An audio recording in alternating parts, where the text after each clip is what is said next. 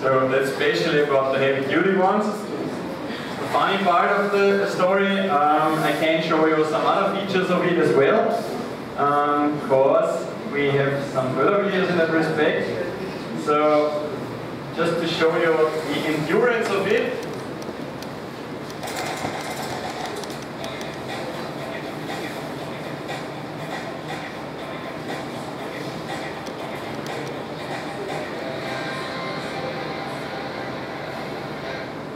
The heavy duty one is watertight, as you can see.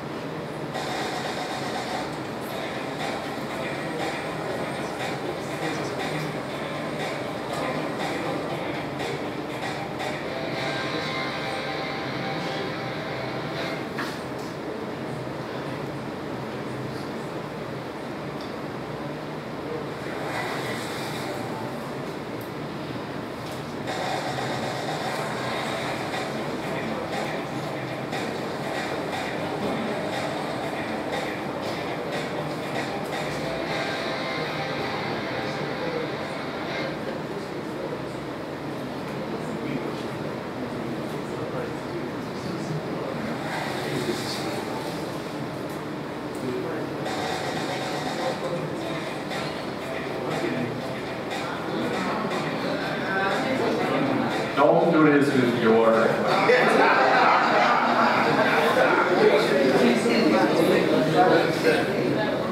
And the final one.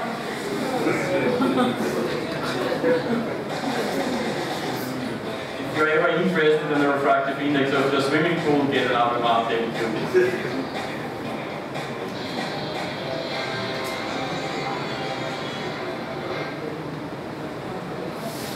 So that's so far for a bit humorous what our instruments can do. I will go on now with something more serious back again, which is our especially pharma interesting viscometer, which is the lowest. Good. We now have density, we now have refractive index.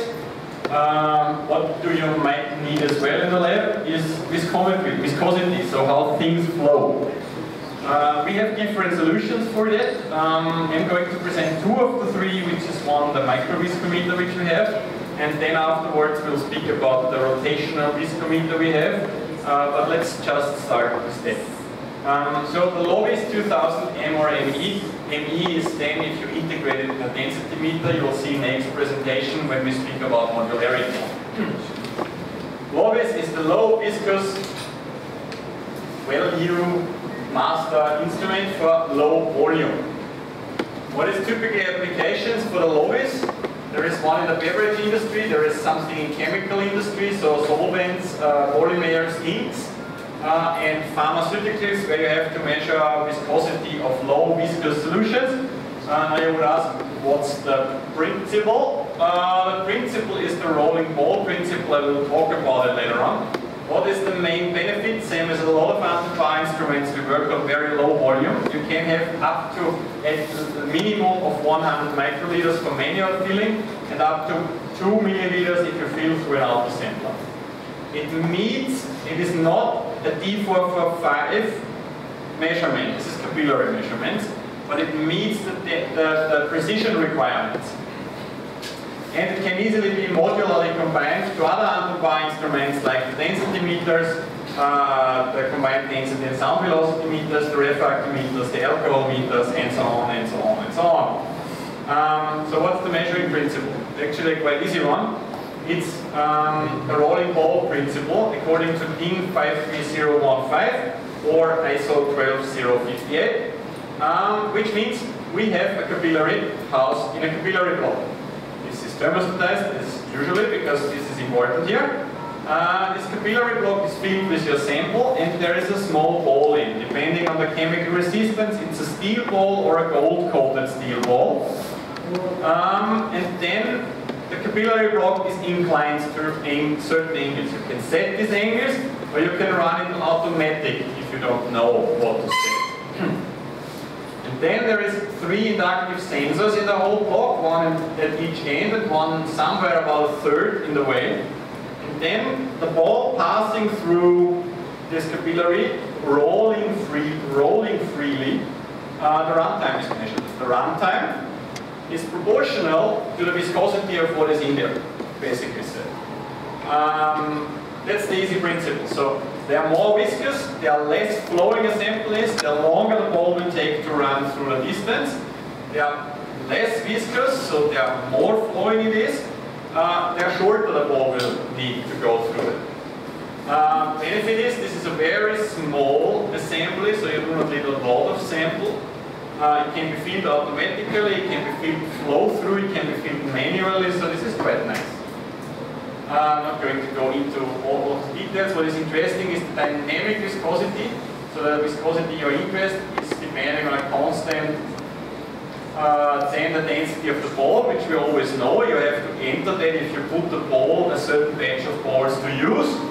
And then you have, if you want, otherwise you only get the kinematic viscosity. If you want the dynamic viscosity, you need a special sample density, and here it comes in that you can integrate this module in the density meter. Nevertheless, it is enough for most of the samples to have a 3-digit density. So if you only have money for a Lovis and the DMA 35, this is fine, but then you have to manually enter the density value in this case.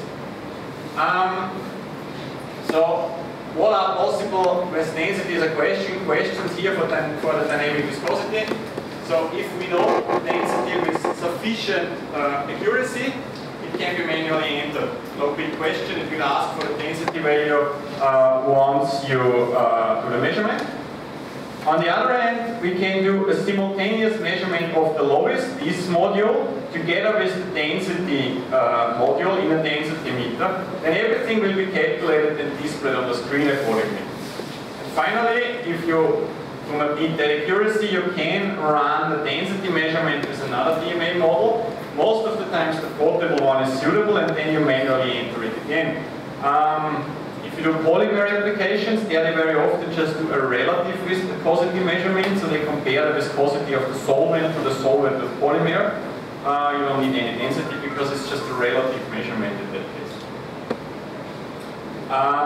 Why do we have 3 inductive sensors? 2 would be sufficient for making measurement shorter, for example.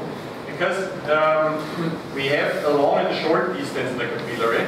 If you have something very viscous, it's most of the time enough that the ball just passes the first and the seconds of the short distance and not the full distance. Basically as well, on the time it needs to go for the short distance, if you set the system an automatical inclination, it will calculate and guess which is the best angle to get a proper high quality measurement in that case.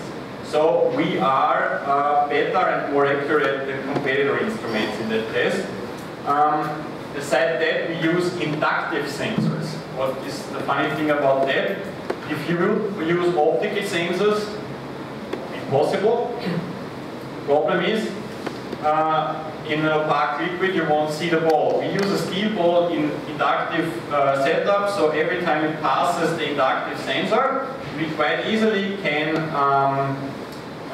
trace it even in a Paar or dark liquid in there. So this is quite nice. Handling and filling can be done in 3 different ways. You can fill the capillary outside the capillary block, so you fill it, you put the ball in, then you move it in the capillary block, you do a measurement. This is especially important if for very precious samples, for samples which have high value or I only have a little sample, because then you can use so-called short capillaries. What we normally recommend if sample volume is not a question is flow-through filling. Then you fill from a syringe which is connected to the capillary in the capillary block where the ball is already in. And if you have a lot of samples, you can connect it to an autosampler or example autosamplers where you can automatically fill it. The autosamplers do have the possibility to even include automatic cleaning in this. So that's a big thing if you want possibilities to fill the system. I was mentioning especially for very precious systems, and another benefit of our module, of our 3 sensors is the short capillary. which starts from only 100 microliters of volume, because this is only not a complete capillary, it's just using that part. So if you have something extremely expensive for only low volume, only manual filling, of course, you can use that here. That's quite nice. If you have something corrosive, we can only use glass capillaries. We can as well just use PTFE capillaries, which are more chemically resistant against some corrosive substances. It just depends what you need, which is quite nice. There is a system, a variation which can go low temperatures, but this is actually in the range of battery production, so not really in the pharmaceutical industry. Good thing about this is filling this through the flow-through system. You have the sample in the syringe, basically no exposure, no dangerous exposure to the user. You fill it through the tube into the capillary, and that's it then at the end. So there is no big handling of corrosive, aggressive chemicals in open beakers and so on, because the outlet of the capillary can directly be connected to waste, so you are not exposed to dangerous chemicals in that case. What are the main configurations? Main configurations are quite easy. It's either the lobes alone, you see it looks quite similar to the density meter, but it lacks this point of where the density cell is. There we have the connection together with the DMA density meter, so it's the module placed inside the modularity bay of the density meter, then you connect both of them together, and then you feel at the point of the density meter, you feel the capillary, this goes to waste or something else, speaking about modularity. And this is if you have a lot of samples, this is the combination of a density meter connected with an auto sampler and the lowest module on top. So that means if you have a lot of samples, you can measure that way, in that case here, like that. One of the other application, pharmaceutical industry, we have one customer, I mean we have a number of customers using that for that, but one of the customers is just 500 meters away from our headquarters, which is the company Fresenius. They do make infusion liquids. One key thing of the infusion liquids and injection liquids is to have proper distribution at the point of entry into the bloodstream. It is not allowed to be over a certain viscosity. So they measure these infusion liquids with the lobes. Combined, they measure the density for concentration determination, and we do have, as well as turbidity module, this is not working standalone, as well measure the turbidity of their sample and even the pH. So out of one filling of the auto sample, they get density, respectively concentration, a turbidity value, a pH value, and the viscosity value. And all is displayed here on that screen. There's no computer in the back, and they very traceably, 21 CFR part compliant, traceably get these values. Another thing is, protein solutions do have a certain viscosity. Biopolymers for infusion, blood plasma products, or something like that. This is a typical application as well for the lobes in pharmaceutical industry. I'm not going to go in much detail in here. Some references which we have, not only in polymers, but this is like BASF, L'Oreal, the Max Planck Institute, Pfizer, Wacker Chemistry, a lot of other more. So everywhere where we have chemistry, where we have pharmaceutical applications, you can use the lobes as a tool. Chemical industry, one of the key things here is inkjet printer ink. This is a very low viscous ink, but the ink viscosity is interesting for the droplet formation when you print it. And to have a sharp printing picture, you need to know the viscosity. They are using the lobes in that respect. Same accounts for chemical solutions, where you have to reach a certain distinct viscosity in that case. I'm going to go into that, but just some names which are references. Application in the R&D section, so physical properties of solvents with just one thing, dissolve. What is a good thing is the combination we can do. So we can combine a density meter, viscometer, refractive index, and the pH meter. One measurement, one filling, 3 minutes to basically all your values. Which is a quick introduction about the pharmaceutical low volume, low viscous viscometer, and which this together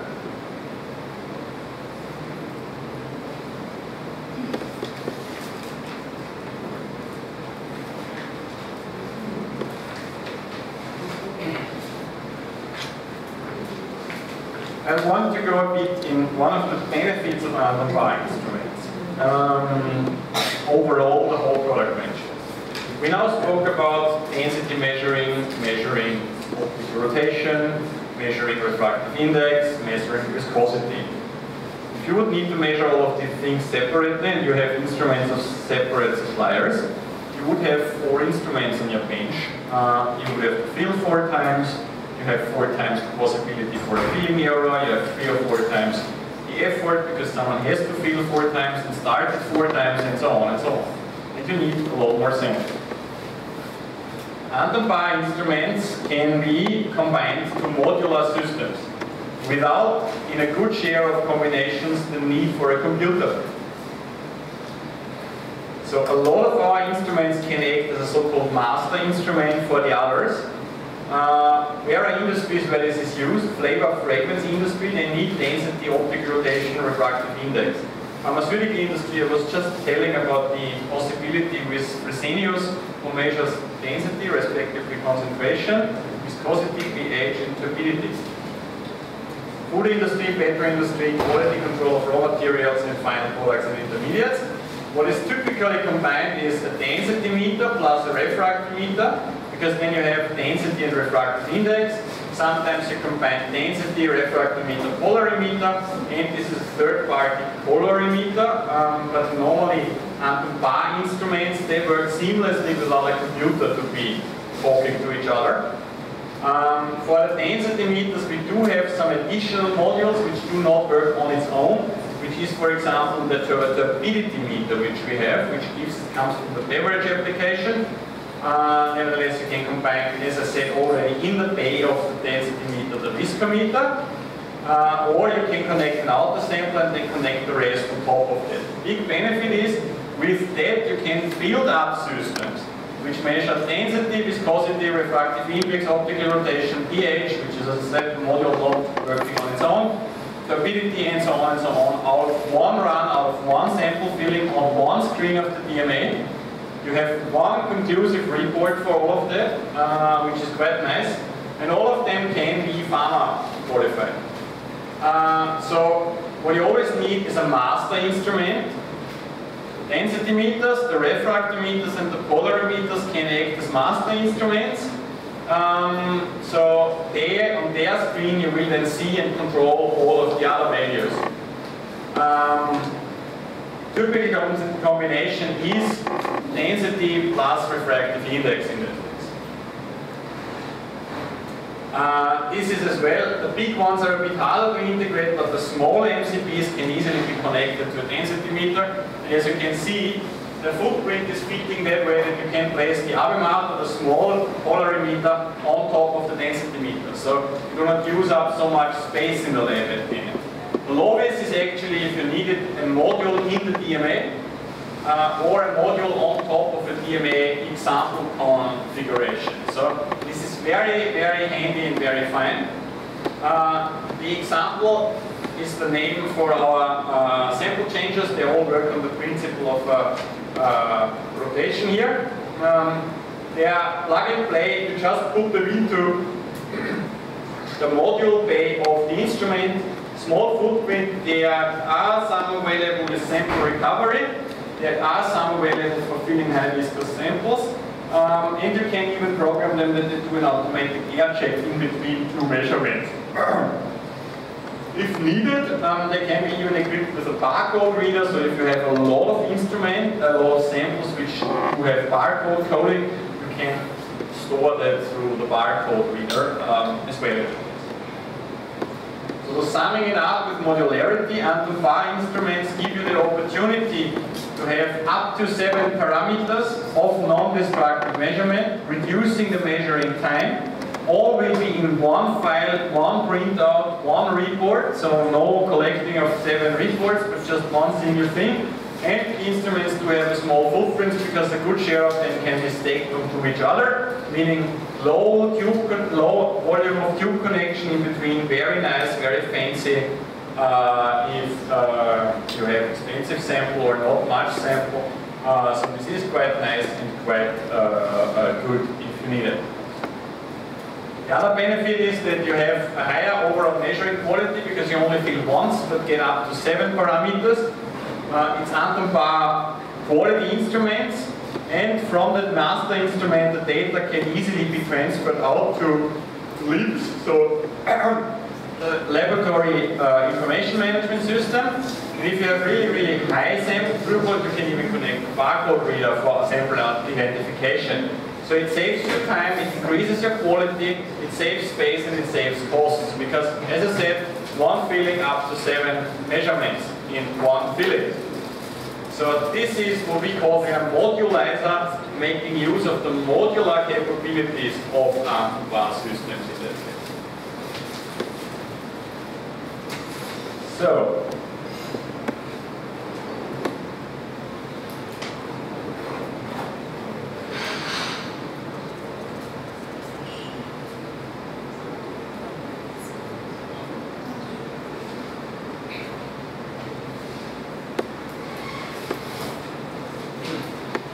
we are always